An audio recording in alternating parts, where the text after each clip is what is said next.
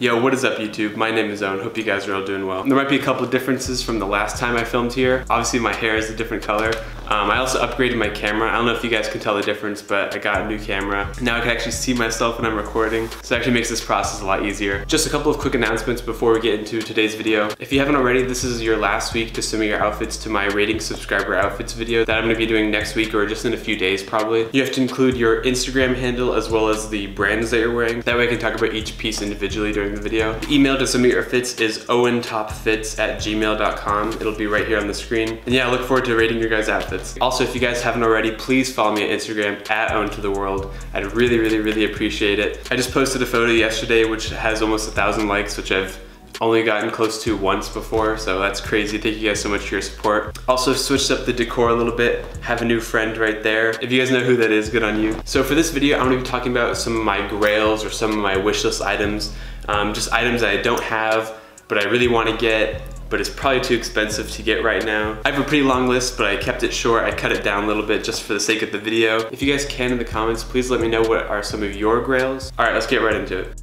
So I have a list on my phone of all the items and kind of like the prices too, like the average prices. First up, I have the Aleeks nylon cargo shorts. I'll have a picture on screen somewhere. These shorts have not officially released on the Aleeks, like the Shop Aleeks website. They have been released on a few retailer websites. I just haven't pulled the trigger yet just because of the price mainly. It looks like some retailers are selling these shorts for like $700 to $900, which is crazy.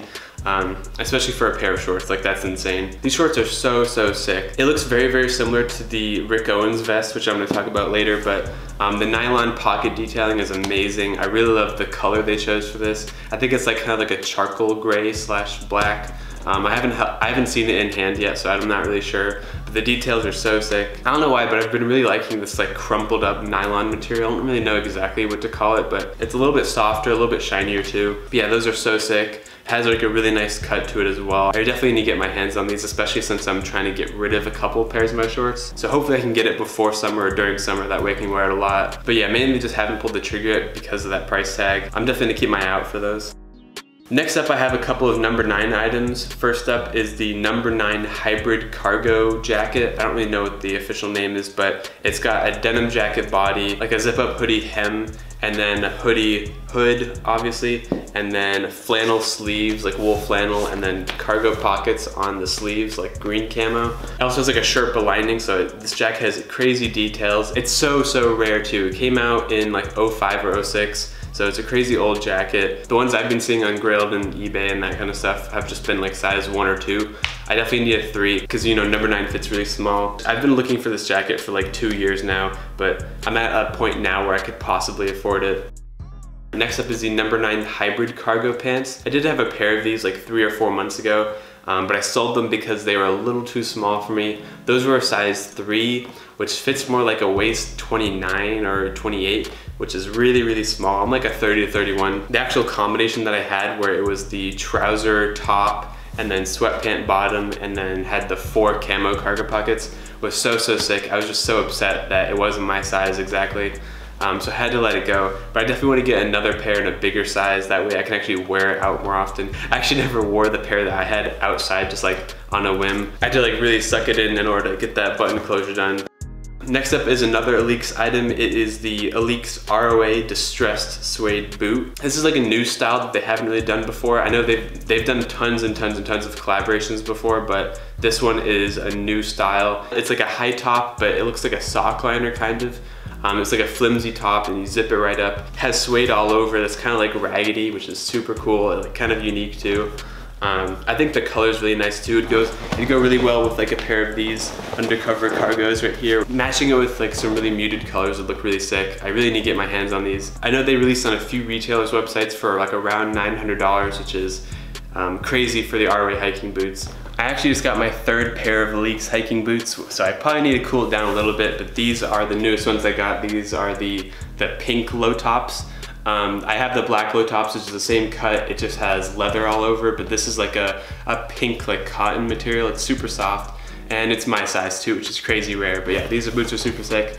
I don't know if I should get the suede high top ones just because I already have so many, but it's, you know, it's a little bit different, so maybe I can justify it. Next up is something that is really hard to wear, but it's so sick. It is the helmet laying bulletproof vest. I know a lot of you are probably thinking that it's impossible to wear outside. I think it is possible, you just have to style it right. The color that I've been looking at is the white colorway, not really the black one. The black one just looks too military, too police. I definitely want to differentiate from like a regular bulletproof vest. It has like really cool Velcro detailing on the sides up here by the neck, and then 2 by the side, I believe, just to like tighten it. It's such a sick vest. I have so many ideas of how I could style it. I just need to get my hands on it. They go for roughly like $1,500, which is crazy. But you know, it is like vintage archive helmet length, so I guess the price is justified there. I'm actually curious if it is bulletproof, because bulletproof is in all the titles of all the listings. I don't know if anybody's actually tested if it's bulletproof, but if it is, that is really sick. Another option for that one, which I don't really know which one I'd go for, but this one's a lot cheaper, is the Rick Owens, I believe it's Spring Summer 15, like tactical cargo vest. It's made of the same nylon material that the Elite shorts are made of, so those two together would look so sick. But yeah, this vest has really nice detailing. I believe it has an asymmetrical cut, which is really unique. I actually don't own any Rick right now because I just sold one of my hoodies, but I definitely need to get more Rick in my collection. Next up is the Raf Simons Colette CDG Vans. I'm sure you guys all know what these are, but these Vans, which are slip-on, just go for like $3,000, has a really, really cool print all over them. Some of the obvious reasons as to why I haven't got these yet is because they're $3,000. A reason besides the price that I haven't got these is because I haven't seen one that's popped up in like a size 10.5 or 10, which is what I am. I've only seen like size like 7, 8, and 9. They're super old too, so I don't think there are any brand new pairs or even close to brand new. But yeah, $3,000 is obviously a lot for a pair of Vans. So I don't think I'll ever get those, maybe one day. The very last item on my list is the Raf Simons Virginia Creeper hoodie. I know there's a lot of different versions of like the hoodie and the crew neck, but the one I've had my eyes on has like a VC in the corner with like some roots coming out of it, and then has the roots on the back. I just think the cut of the hoodie is so, so sick. The hood is amazing. Has a really cool wash to it. If you guys don't know, most of the items from the Virginia Creeper collection, like the hoodies and crew necks, has like some sort of a chemical in it that causes the stitching and the fabric to just kind of fall apart as you wear it. So the actual lifespan of these items is not too long. This hoodie goes for around like $1,500-ish. I probably would have got one by now, but I just haven't seen any in my size. I probably want like a size like 50 or 52, but I've only seen like 46 and 48, which is just too small for me. But yeah, I've had my eyes on like some archive Raf Simons hoodies for so long, I just haven't pulled the trigger. I definitely need to at some point. And if I ever do, I will review on the channel for you guys. So that's all the items I had on my wish list. If you guys enjoyed this video, please like and subscribe. It really, really means a lot to me and it really helps me out. Again, let me know down in the comments what are some of your Grail items. I'm really curious. Again, if you guys haven't already, follow me on Instagram, submit your outfits to owentopfits. And that's all from me today, guys. Peace out, see you later.